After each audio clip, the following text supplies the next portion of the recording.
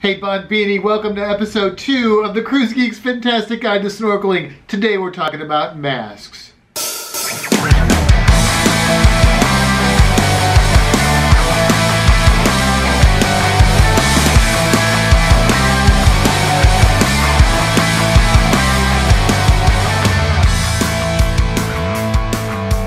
So which mask is right for you? Today's market, there are a lot of different styles of masks, and it's hard to tell which mask is going to suit you best. In this video, we're going to go over some of the pluses and minuses of different styles of masks, and also help you make that decision whether you should buy or rent, and if you are buying, make sure you get one that's right for you. Let me just say this. If you are going to buy a mask, I recommend that you go to a local dive shop, if that's an option for you. Go to a local dive shop. Definitely you want to get a good quality mask. In my opinion, this is the most important part of gear for snorkeling, and this is where your money should go. You can save money on fins, you can save money on a snorkel. If you're going to buy snorkel gear, don't cheap out on your mask. You're going to save money if you cheap out, but your mask is not going to give you as good of an experience. It's going to leak, it's going to get dry and rigid, and it's not going to be as comfortable, and it's just not going to last as long. You're going to get, for maybe 2 times the price, maybe 3 times the price, depending on your taste in masks, you're going to get a mask that could last you over a decade if you take care of it. It's going to be super comfortable, and it's going to give you a much, much better experience. So when you go to buy a mask, you want to make sure that it fits.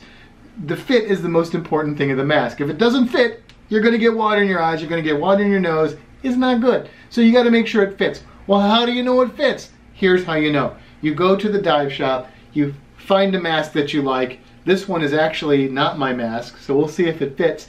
You take your glasses off, if you wear glasses. You're going to put the mask up to your face, you're going to inhale, and while you're inhaling, the mask should not fall off. This, of course, is with the strap off. So let's see if this mask fits me. Ready? Put it on my face.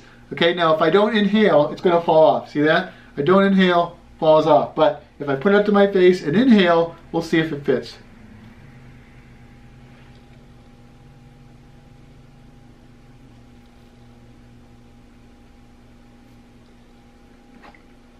I can't actually talk while I inhale. But you see, this mask is a good fit for me. So that's how you tell if a mask fits. Now, if you are getting a full face mask, like this one, it's the same thing, only you can inhale through your mouth or your nose. Okay? But you're looking for the same thing. Put it up to your face, breathe in, it should stay. It should stay. Okay? Without the strap on there. Without the strap on, that's the important part. Now the next thing I think you should consider when buying a mask is comfort. You want one that fits, but you want it to be comfortable as well. And that's one of the perks of getting a mask that is a little bit more expensive. You're going to get a higher quality of material. A good mask like this one, this is kind of a standard, not too expensive mask. It's got this double lip of silicone. It's a pretty comfortable mask. You know, you're not going to be having too many issues with that, but if you want to have more comfort, then consider something like these new style rimless masks. That's what both of these are kind of very similar. Really soft material here, super comfortable, but you're going to spend more money to get these kind of qualities. How long and how often do you snorkel? These are things to think about with this particular option. If you're like me, and when you go snorkeling, you might be out in the water for 6 hours at a time, you want a comfortable mask. But if you're only going to be in there for 20 minutes, you're not going to notice much difference. Now, with these full face masks, I have not been able to use one yet, but I have been told by people who have used them that these are super comfortable as well.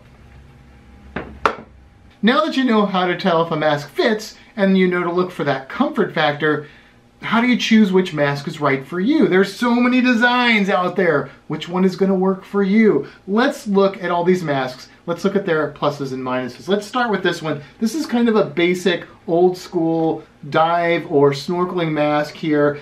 It's basically clear silicone. It's got the single pane window in the front, and this particular model has side windows on it as well. So what are the advantages of this mask? Well, this is going to be one of your least expensive masks. You can probably get one of a decent quality for anywhere from maybe 40, 50 bucks on up to about 60 or 70 bucks is probably what you're looking at for this style of mask. And this particular one is a single lens mask. Now you will see them where this is split and you have two different lenses. Well, who wants that?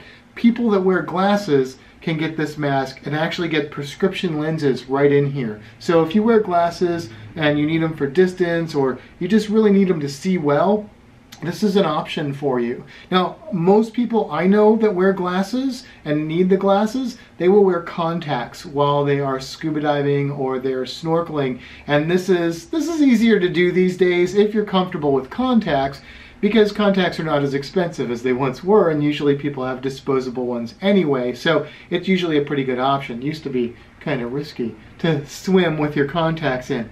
Now, some other features of this mask are this side panel, which does give you a little bit more visibility, although to be honest with you, for me, I don't really notice anything. This doesn't help me with my vision when I'm using this style of mask. So try it on in the dive shop. This is another reason to go to the store and try it on and see if it makes a difference for you. Some people like this feature, some people it doesn't really matter. For me, not a big deal.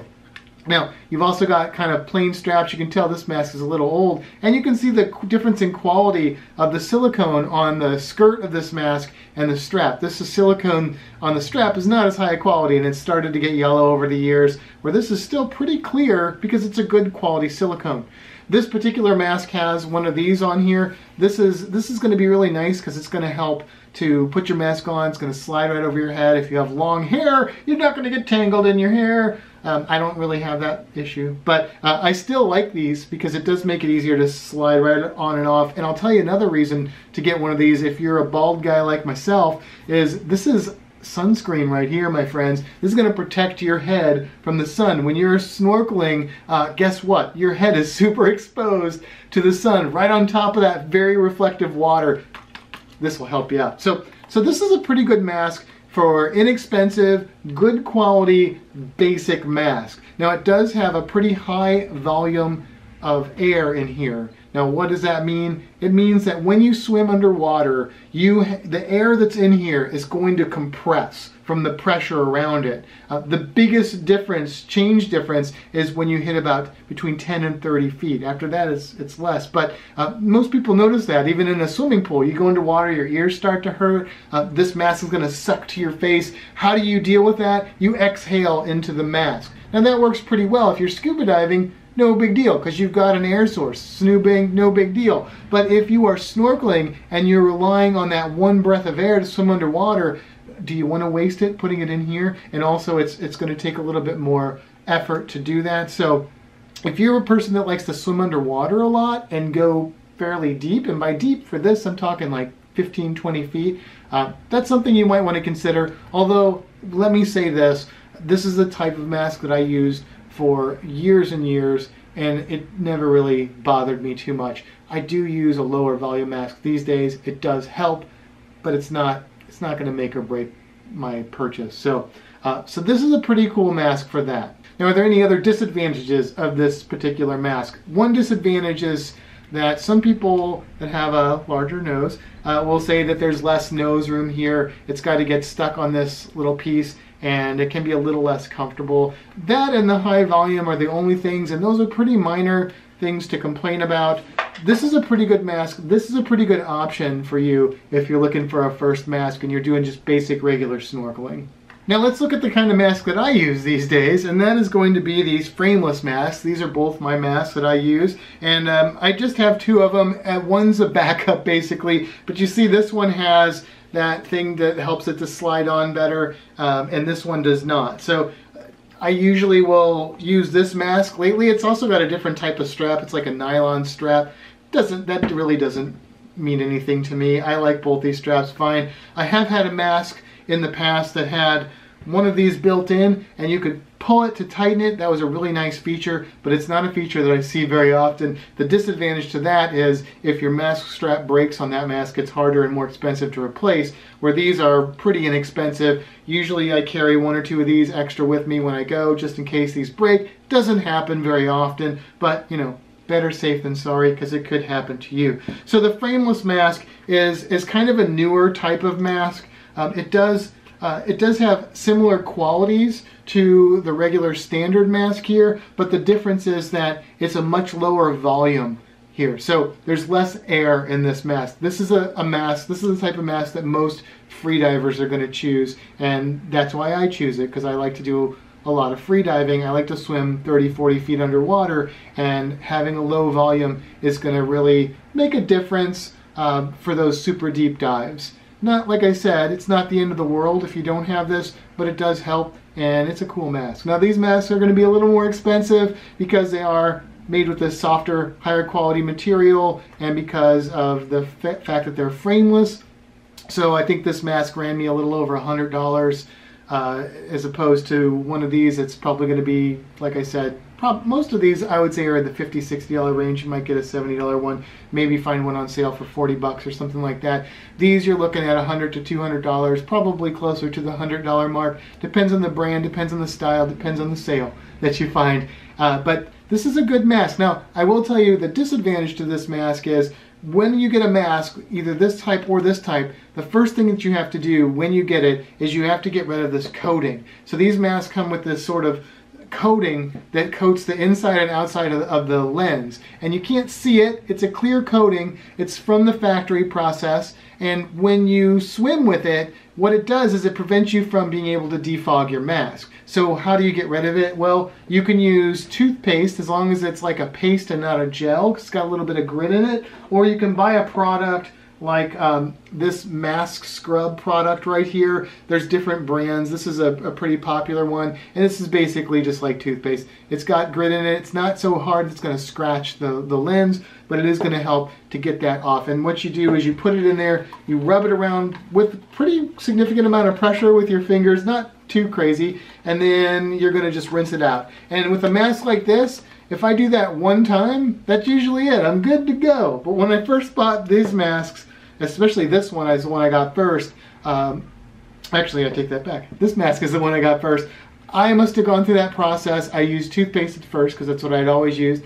That didn't do it, so I bought the scrub. That's why I own that scrub. And I did that 3 or 4 times. That didn't do it. It took probably about 8 or 9 times of scrubbing this sucker down. Something in the process of these frameless masks makes that coating go on there a little bit harder to get off. So keep that in mind. If you get a frameless mask, that is a disadvantage. But once you get it off of there, then you're fine. Some people have used lighters to burn it away. I did try that with this one. It didn't damage it, but it was super nerve-wracking, and I don't know if it helped. It probably did, but you know, putting a flame to my mask, it could have melted the mask, and that would have been it. So use your judgment there. But I think that scrubbing over and over again, that's really the key. Now, a popular style of mask that is out now is the full face mask right here. Now this mask is the mask choice of my wife and my mom, and a lot of people like this style of mask. Okay, we're going to talk about snorkels in another episode, but this one is built in, so we'll bring this back up when we get to the snorkel episode. I want to focus on this as a mask. So this is truly a mask. It goes over your whole face, and the reason people like this is it has an awesome field of view. So it's just got a lot of area to look through here. But the other thing that they really like about it is that you breathe through your nose or your mouth. So you can breathe through either one and you're going to be fine. That's a big advantage of this mask. Now it's got a purge valve down here, which is a feature you can get on these types of masks as well. The purge goes here, and what it does is if you get water in your mask, you can push the mask to your face and exhale, and it'll blow that water out. There are other strategies that I think work better, but for this, a purge is necessary because you may get more water in there, and it's just going to drain right out through this purge valve. This works really well. When you lift your head out of the water comes right out of there. I've seen it work. I haven't used it. The reason I haven't used it is one of the reasons why I don't like this mask. It doesn't work if you've got a beard. All right, it won't work if you have a goatee, if you have a beard. This mask isn't going to work because you're not going to be able to get a seal around where that hair is. Okay, now you go, well, wait a minute, Matt, don't you have to get a seal right here with the old mustache there? Well, yes, you do. And when I don't shave my mustache and I scuba dive or I free dive, I get water in my mask and I have to clear it constantly. But it's not too bad. Now, I will say that you will see in this video series, probably, I will shave this off because I'm going to be doing some free diving soon. And when I'm scuba diving, it's fine. I can deal with a little bit of water leak. But when I'm free diving, that pressure, that water shoots in, it goes up into my sinuses and causes sinus infections. I don't want to go there. So one solution to that, it's not going to work for this guy, but it might work if you really don't want to shave that stash and you want to do some free diving or scuba diving, keep that water out. I've tried this. This is the Trident Mask Seal, and what it is basically, it is like it's basically like Vaseline type stuff. You just coat this on your mustache and it makes a seal so that you don't leak water when you're swimming. Now this does work, okay? It does work. I tried it on my last time out snorkeling. The problem is it's not super cheap and you got to use a lot of it. The first time I put it on, it didn't work. Then I glopped a lot more on. It worked better. Every time you take your mask off and put it back on, it's going to get rid of some of it. So if you're doing that a lot, you're going to have to keep reapplying. Some people will use Vaseline, which is cheaper, but Vaseline will deteriorate the silicone of your mask. So I don't recommend that you do that. Invest in some of this if you don't want to shave the stash. Now, for this mask, most people that like it, they don't have facial hair, so it's not an issue. If you do have a mustache, you'd probably be okay with just a mustache with this one. So now the other disadvantage to this type of mask is that you can't swim underwater very well. I see people go underwater with these 3, 4, 5 feet. After that, you're going to have problems. One, the amount of air in this mask is significant. It's going to suck on your face like a face hugger from the movie Alien. It's not going to be comfortable at all. Okay. The second problem is that when you swim underwater and you get that buildup in your ears, we're going to talk about this in our techniques thing, but what you need to do to solve that is most people will pinch their nose and exhale, and it pops and clears and equalizes the air pressure in your ear canals and stuff. So you can't pinch your nose with this design. Okay, it doesn't work that way. So if you're going to swim underwater very deep, more than a few feet, this is not going to work well. The other problem is this is going to, I mean, think about if you take something filled with air and you put it in the water. What does it do? It floats. So you're going to be fighting to keep your head underwater. It's just going to, if you like to swim underwater, don't get this mask. Okay. If you like to stay at the surface, this is a great mask. This is a wonderful mask for beginners who want to stay at the surface, who aren't super comfortable. It's a great option. So should you buy a mask or should you rent a mask? Well, it's just going to depend, but I will say this. If you're going to buy any snorkel gear, this is what you want to buy. You don't need just to buy a snorkel or fins. Buy the mask and buy a good one. If that's all you can afford or that's all you want, they're easy to pack. So if you're going on vacation, you can throw them in a bag. Not a lot of space required. This one takes a little more space. This does come off though, so it does pack up. It's not too bad. It's really not bad. But definitely this is what you want to buy. So should you buy? Well, here's the thing. If you rent a mask, there's a good chance it's not going to fit. There's a good chance it's not going to be a very high quality mask and not going to be comfortable. There's a good chance that it's going to leak.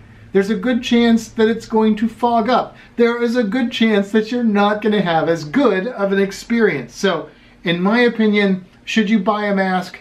Unless you're only planning on snorkeling like once or twice, maybe you're on a cruise, you're like, I'm going to snorkel, but then that's it. I'm never going to snorkel again. I only snorkel once every 5 years. Maybe just suck it up and rent a mask. But if you are somebody that is going to snorkel once or twice a year or more, I'd say it's worth the investment. It's going to cost you usually, unless you're on an excursion that includes it, it's going to cost you $10 to $15 to rent gear. How many times do you do that before you've actually paid for your own gear? Now, you may still have to pay that if you don't get a fins and a snorkel, but the mask is where I would say consider investing in the mask. Well, that's going to wrap it up for episode 2 of the Cruise Geeks Fantastic Guide to Snorkeling. I hope you guys enjoyed this episode. If you did, hit the thumbs up, subscribe to the channel, hit the bell notification, you know, all that stuff. But let us know. That's the important thing. Let us know that you're enjoying this video, you want to see more. If you have questions, if you have comments, if you want to add to the conversation, comment below. Until the next episode, have a fantastic day. We'll see you later.